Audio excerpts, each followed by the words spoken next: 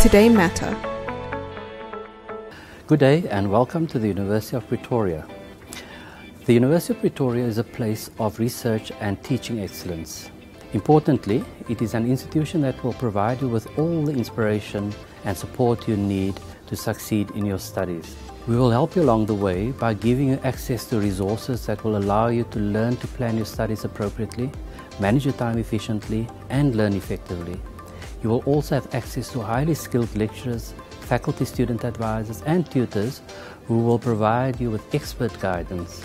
Studying at the University of Pretoria will give you a greater chance to graduate on time, which of course means that you will be able to enter the world of work and earn an income much sooner. By the way, UP offers its students free online courses that provide them with extensive preparation for the workplace. In fact, in 2016, the university also started offering free online courses for student entrepreneurs.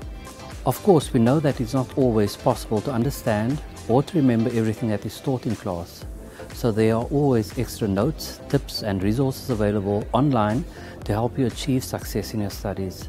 There is also free Wi-Fi on all our campuses, which will make your learning much more comprehensive and easier. At UP, we call our approach to teaching the hybrid approach to teaching, which means that we focus both on contact teaching in the lecture halls and on online teaching and learning activities. Our students have access to well-equipped libraries, state-of-the-art teaching facilities and attractive, well-equipped social learning spaces. The design of our social learning spaces will enable you to exchange ideas with and learn from other students while socializing and hanging out.